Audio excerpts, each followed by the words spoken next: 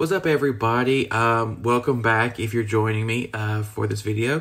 Today I'm gonna do something a little different. It's something that I've been using for a couple weeks now, and I think it's a very good device, and I wanted to share it with you guys in case you're having a similar issue that I am and you want something that works like this product does. On top of diabetes, I do have an enlarged part of my heart that has me taking some medication to slow my heart rate. So on top of that, I sometimes have an elevated blood pressure. I often have white coat syndrome, as it's called, where my blood pressure is a little higher when I go to a doctor because I'm nervous. My endocrinologist, I've been seeing her for years, so that's typically not the case with them. I've kind of gotten used to everybody in the office. So today we're going to talk about the Withings, however you want to say it, BPM Connect blood pressure cuff. I'll show the box on the other side of the camera here in a second so you guys can get a clear picture. So anyway, let's get started.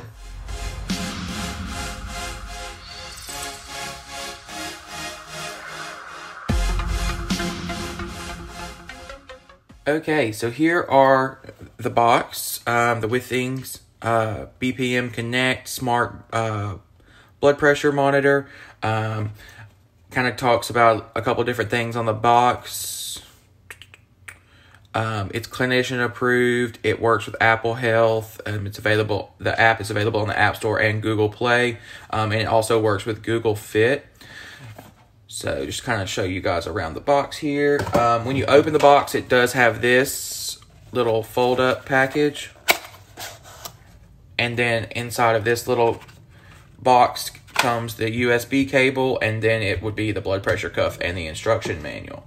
I have not charged mine yet. I've had it for 2 or 3 weeks now, and I just haven't need to charge it, but it does use a micro USB. And then you have to have a USB port to charge it. So when I keep mine in my bag, I typically roll it up like this just to kind of protect the inside piece. But it's easy to just kind of roll out. The blood pressure cuff itself only has one button on it. You will have to download the Withings HealthMate app, and it'll pair the device. It'll pair the device to the app, and that's how you kind of set up your user profile and tell it some information about you. And it does pair with your mobile phone through Bluetooth. The blood pressure cuff itself is a very good quality. I really enjoy using it.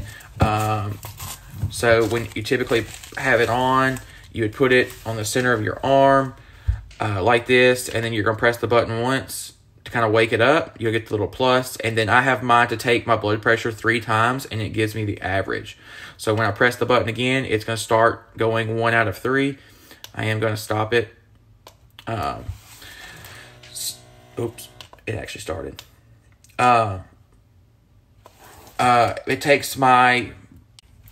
takes my blood pressure 3 times, and then the reading that it provides is kind of the average of the 3. I do this because when I put it on, it kind of makes me a little tense and nervous. And I found that my readings for one-time blood pressure checks were a little higher than they should have been. So I've been doing the average, and then the readings have been a little bit more like normal. I do have some elevated readings, but with this, it's not that bad. I am going to put it on and kind of show you guys how it works and why it's going, and then I'll just kind of talk about some of the things that I like about it. So I got it placed on my arm. Let me pivot down here. Button at the bottom. I'm going to press it once to wake it up and press it again. I get 1 out of 3, so it's going to get started. So as it checks, I do have a coworker who also wants to monitor their blood pressure. So he set up the app and paired the cuff to his app. And what it does is it'll do the reading. And once the reading is done, it will scroll a name across the screen. So if it is my reading and my name comes across first, then I can quickly press the button that accepts the reading for myself. And if it's his reading, I press and hold the button for 2 seconds, and it will switch to his name, and then we can quickly press the button and it will send the reading to his app. I do like the way that the app collects all the data. It makes it very easy for the user to see the data and review it. And the best part about it to me is I was collecting my blood pressure readings to send to a doctor. So I clicked the option to share the readings with the doctor and for the time frame, and it types it all up in an email. Very easy to read, and I can send a whole week's worth of data to the doctor in one email. That's truly the biggest thing that I like about it, was that, and the ability to be able to do that. The app itself is writing all of my blood pressure data into the health app on my iPhone. It'll do the same thing for Samsung Health, I believe is what it's called. Or I don't know if it'll work in any other like Android health apps, but I do know that it is working very well within my Apple Health. And it does collect data from other apps within Apple Health. So it does get my steps and all that other information from my Apple Watch and writes it into the HealthMate app. You also can you also can link other health apps within the HealthMate app, so that way it'll also collect data from those. So if you're very active and you want to collect all of your health data, your blood pressure and all that stuff together, you can.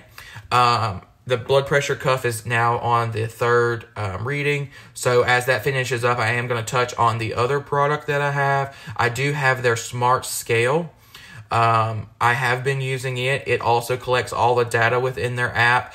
The scale, however, is connected to my home's Wi-Fi. So when I step on it and I use it, it will sync through the Wi-Fi to my app, which I do enjoy. If you guys want, I can talk about the scale in a different video. The blood pressure cuff, though, it does sync through Bluetooth, and it does take a couple minutes to get the reading to the app, but you can read the reading on the display once it's finished. So that's something that I think is pretty cool. So anyway, this is just something a little different that I thought would be beneficial to some, and I really enjoyed using this so far. It is finishing up the last reading now, so let's see what it says.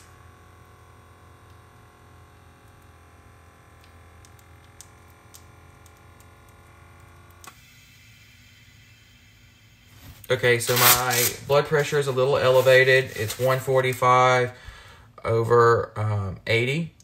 I did just take, and my heart rate is 86. So I did just take my medication. I'm a little late since I'm adjusting my sleep schedule for work.